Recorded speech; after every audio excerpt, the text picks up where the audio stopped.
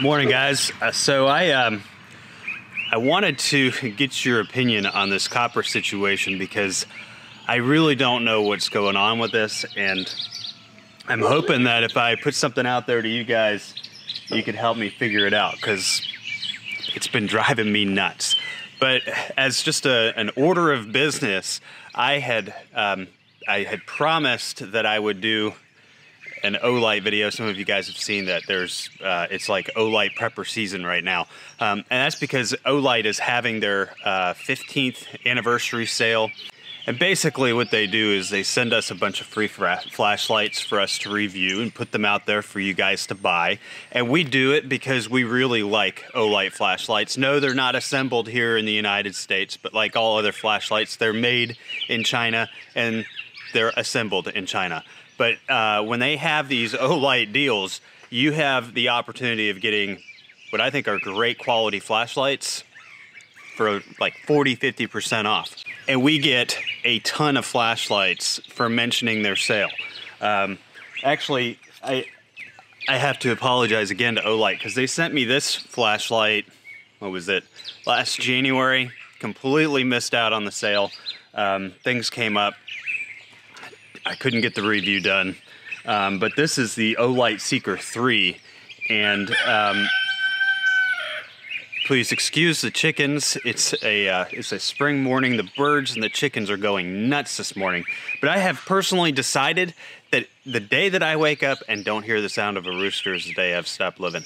These OLIGHT Seekers are great. They have a little indicator on the side. You can see how much battery they have. You can see how bright you have it on in case you can't tell from the brightness of the light. This is a flashlight that I have replaced as our favorite home flashlight. We keep it in the drawer. Everybody that does chores walks out and uses this light. All of these lights have different purposes and different uses. This one has a very wide throw, so you can see a lot of things. It makes kids feel comfortable doing their chores at night. Sometimes we make them do it in the dark just for the fun of it. This is one they just sent me that's brand new. It's called the Swivel.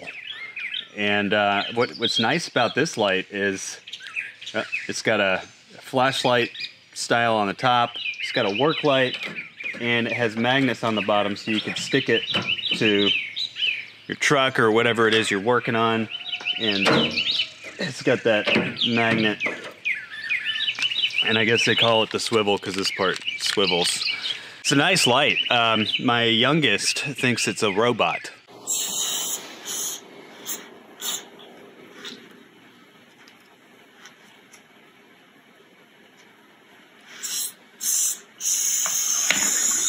In the past, you've seen me do a lot of these tactical lights. I love their tactical lights. They actually, last year, we did a review on this one, which goes on the front of a pistol. We've got the OLIGHT Odin GLM. This is great for those of you who have AR-15s. Both of these have built-in lasers, and I think that they're very nice quality, very nice lights. Probably my favorite OLIGHT of all time is this headlamp. Just used it last night putting our ducks up.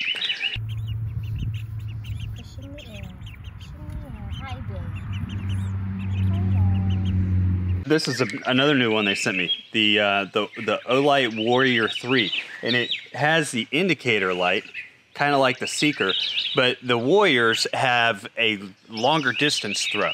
This one has a great throw on it. I took it out when I was doing some chores the other night, and you know, unlike the Warrior 3, it doesn't have quite as far a throw as the original Warrior, but it's got a pretty nice throw compared to like the Warrior 2 or some of the other ones. And I like the fact that it has that indicator light on there again, because I can see how well the battery's charged on the right side. I can see how bright it is on the left side, because I can't tell when I'm looking at it with the flashlight because it's just that bright. But this is a really nice light. I haven't decided on whether or not it's going to take the place of my favorite light. My favorite EDC is still the OLIGHT i5 TOS. And my wife has one. They sent me this one last year. I gave it to her because this is a really pretty light. She's a really pretty lady. So she got this one. But It's the same thing. This one has a rechargeable battery. I did a video on this last year. You could actually order the batteries that go into this one if you have the older model.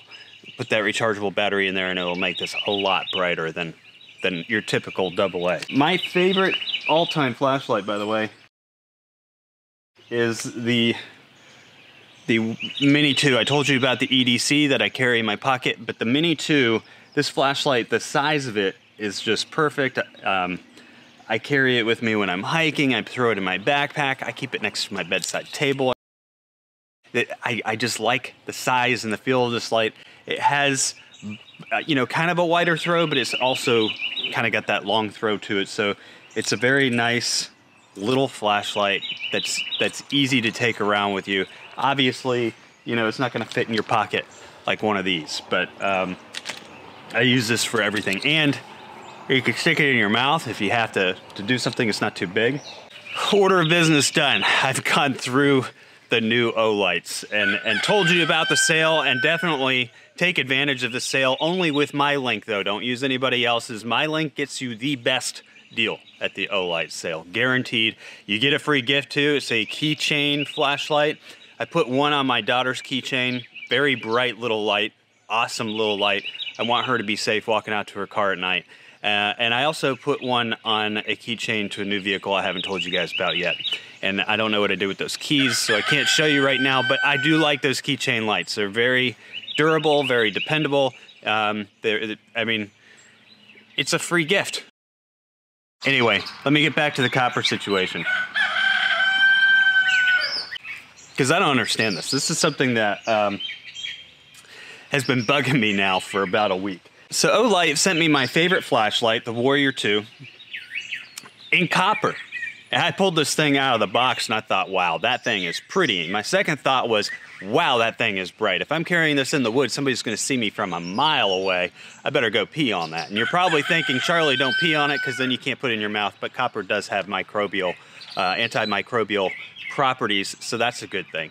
But I can't figure out why in the world you would want a copper flashlight. It's copper, I guess, you know, with these high-powered flashlights, which OLIGHT does make some pretty high-powered stuff, it does actually dissipate the heat a little bit into your hand. So maybe, you know, it will take some of that heat that is putting off at the end and warm up your hands during the wintertime. I don't know. I cannot, for the life of me, figure out why somebody would want a copper flashlight, but they seem to be a hot thing. They seem to be a hot item. A lot of people have these copper flashlights, and they pay a lot of money to have a flashlight that's made in copper.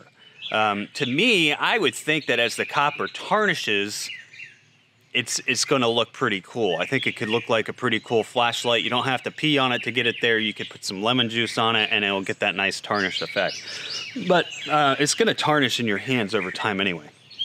I've heard a lot of people talk about how nice they are when you shine them up, and they're easy to clean and polish, but I really, from my perspective, I don't know why I would want something this shiny out in the woods. I will say that when I compare this to my favorite OLIGHT Warrior Mini 2, it's heavier.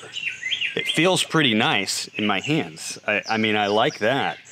And it is definitely a lot more attractive.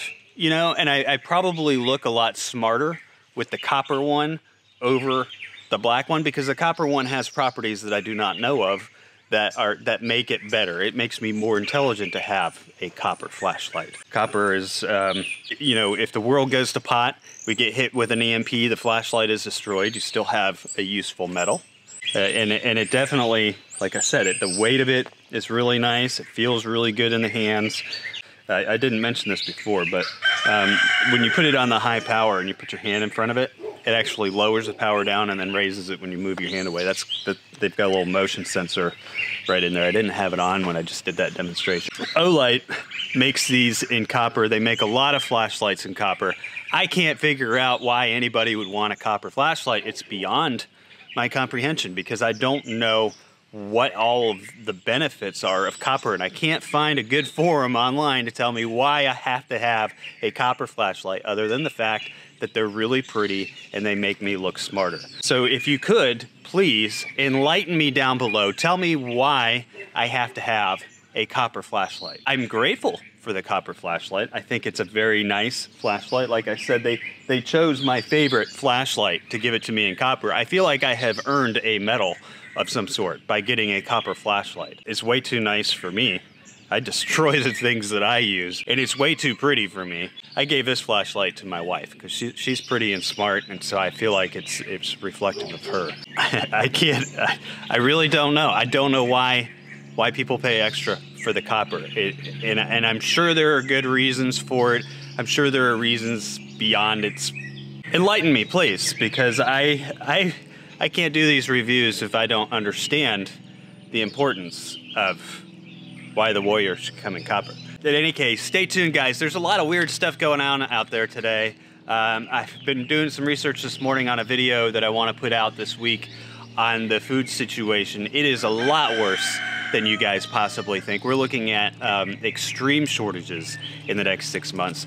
And the confusing thing about all of this is that it seems to be coming at a time of a series of unfortunate events. When you lay all this stuff out and you actually look at it, it's time to get your tinfoil caps out. That video will be coming out this week, and hopefully by then I'll have enlightened myself a little bit on the need to have copper flashlights. So stay tuned. As you can tell, we've been very busy on our channel this year, but we've also been trying to match that with our homestead in and of itself. We are expanding our food production to the most we ever have, and our goal right now is this year to get ourselves 100% able to just eat off of our own property. So I'll be doing some videos on that as well. In the meantime, I'm gonna sit here and enjoy the morning birds and roosters